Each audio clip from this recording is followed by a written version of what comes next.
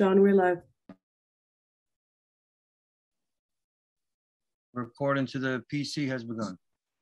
Recording to the cloud has begun as well, and the stream looks good. Thank you so much. Backup is rolling. Thank you. Good afternoon and welcome to today's remote New York City Council vote for the Committee on Education. At this time, will all council members please turn on their video cameras for verification purposes.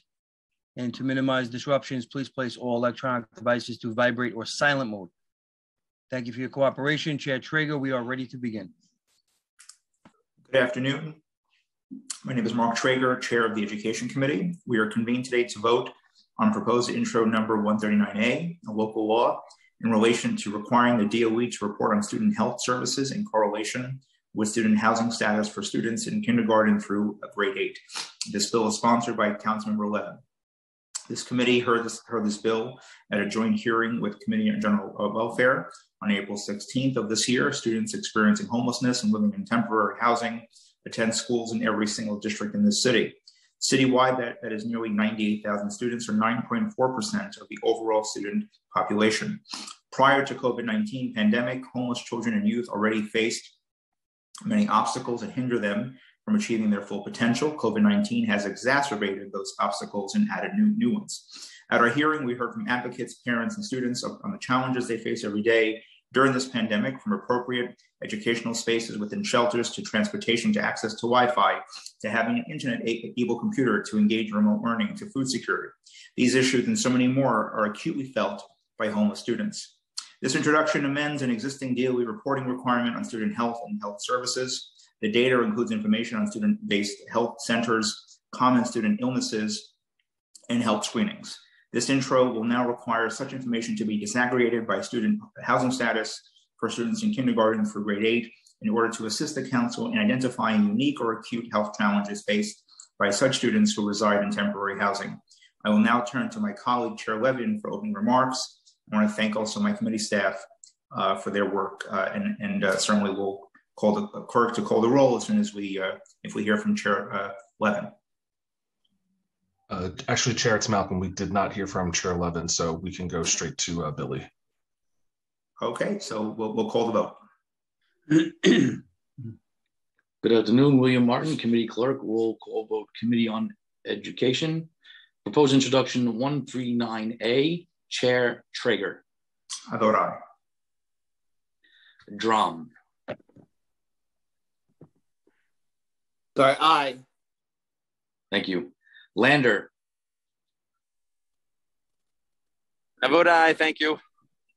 Thank you. Rose. I vote aye. Thank you. Cornegie. I want to publicly congratulate Minority Leader Matteo on his new role and for setting an example, both him, Borelli, and the other Republicans in our body, of how we can work together, an example for the rest of this country. I vote aye. Thank you. Kalos. Aye. Thank you. Gordenchik. Aye. Okay. Brennan. Aye. Lewis.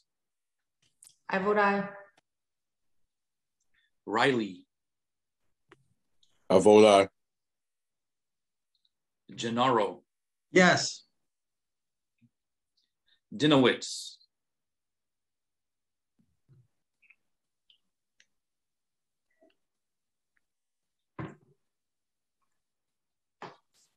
Councilmember Dinowitz. All right, we'll come back to Councilmember Feliz. Aye. Thank you. Borelli. Aye. Thank you. Councilmember Barron. Hello. Oh, Councilmember Dinowitz, yes. Yes. Thank you, sir. Councilmember Barron. Councilmember, you're on mute. Okay, great. Thank you. I vote aye, and thanks to everyone who helped me join via my phone. Thank you. We got it. Okay. And you got it. Thank you. One moment.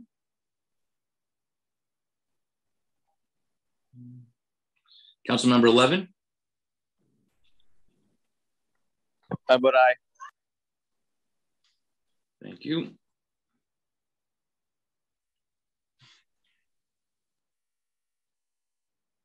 Okay, by a vote of 16 in the affirmative, 0 in the negative. Too. Hi, brother. Arnier Rodriguez. Is this education? Excuse me, Councilman Rodriguez. Yes. Proposed introduction 1A. I'm sorry, I said. We're talking at the same time. Okay, I vote aye. Thank you, sir. Thanks. Okay, one moment.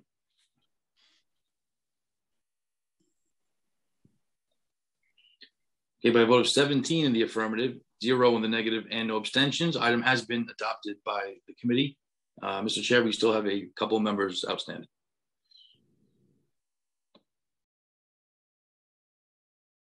Did any of the members indicate to folks that they're on the way, or?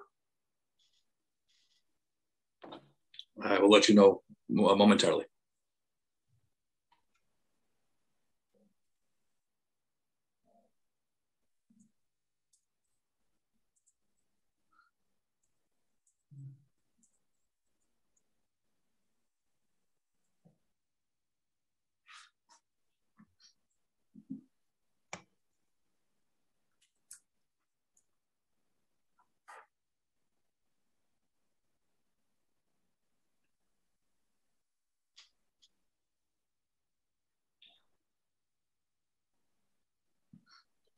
Okay, Mr. Chair, we can close.